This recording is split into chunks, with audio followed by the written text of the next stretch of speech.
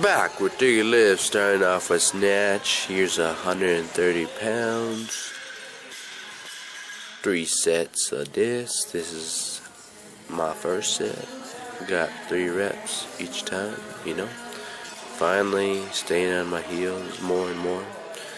You know, catching the bar on the heels, not on the toes, you know, so not walking forward so much. And, you know, being comfortable at the bottom position of the hole and standing up. You know, doing a good job of that, finally.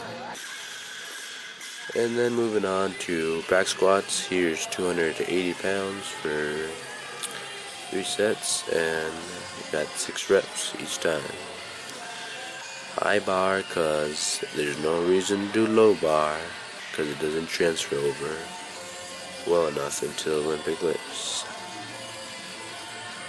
And yeah, sinking to the bottom, going as low as possible.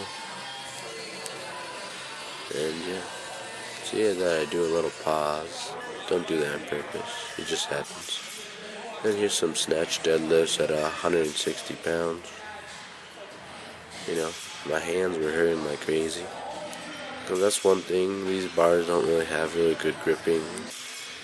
The knurling isn't as aggressive as like the Eleiko bar. And here's some Pendlay rows. 3 sets of 6 for this, just to get explosive. And that's what I did in the gym today.